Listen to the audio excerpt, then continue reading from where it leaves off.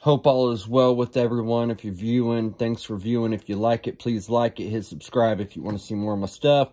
Today, we're going to set up a finger groove joint. I decided to do this video because it was such a long time since I had actually set up one.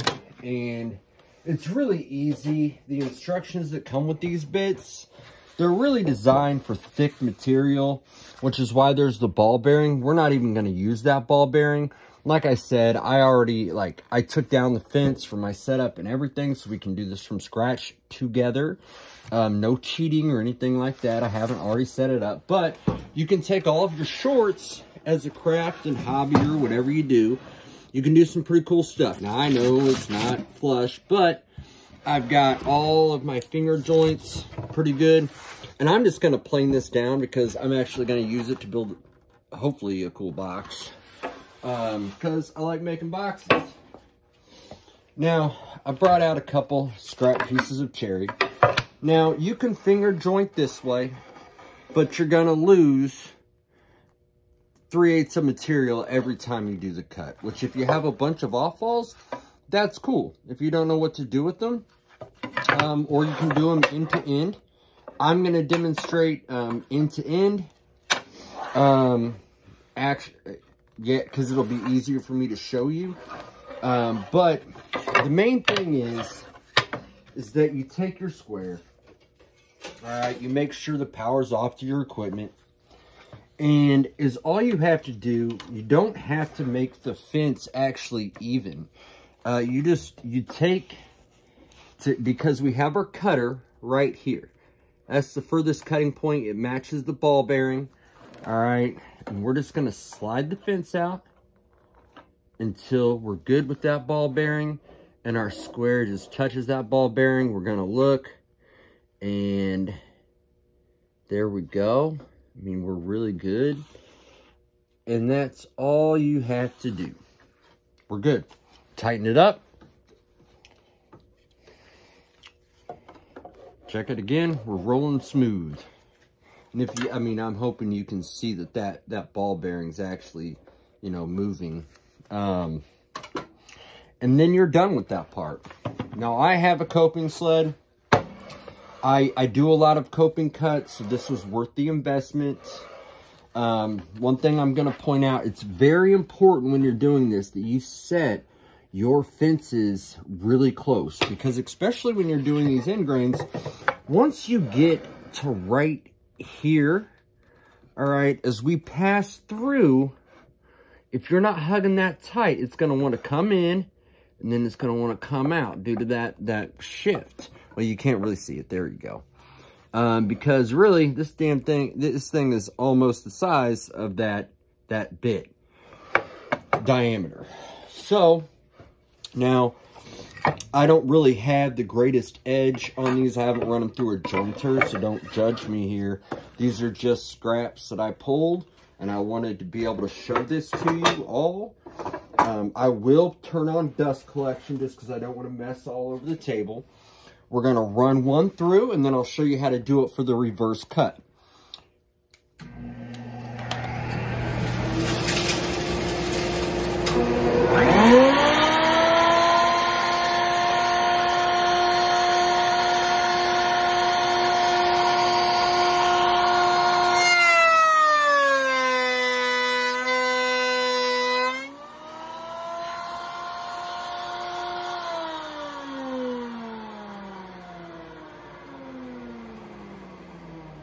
Now, we're pretty close to good on that.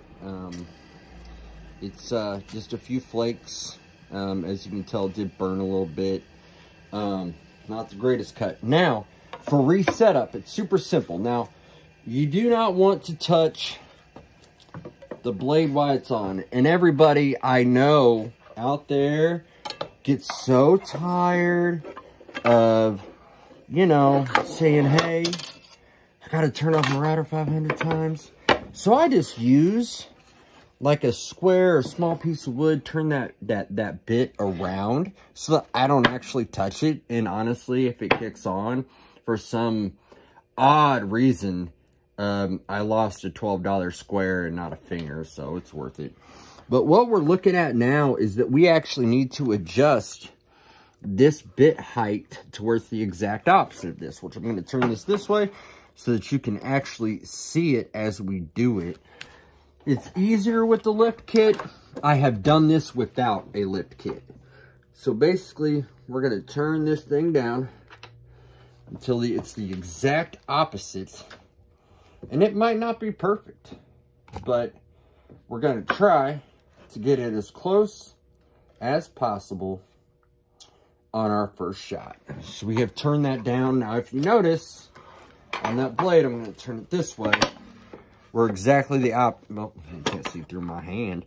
We're the exact opposite. So when we go to do the cutter, hopefully it will give us the result that we want.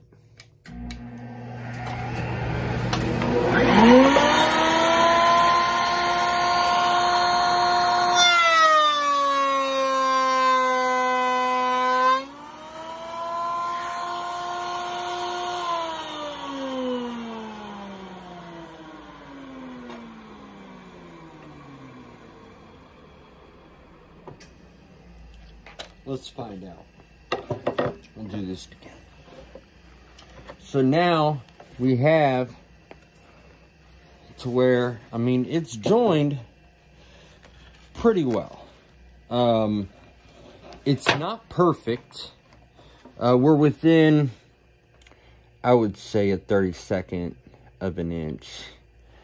However, you just fine tune adjust that just a little bit up or a little bit down.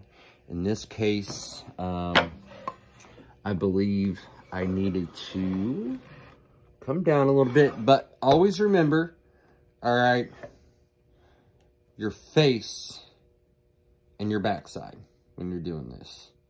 It's really not going to matter for the cut, but you always want to make sure that you're keeping them appropriately faced.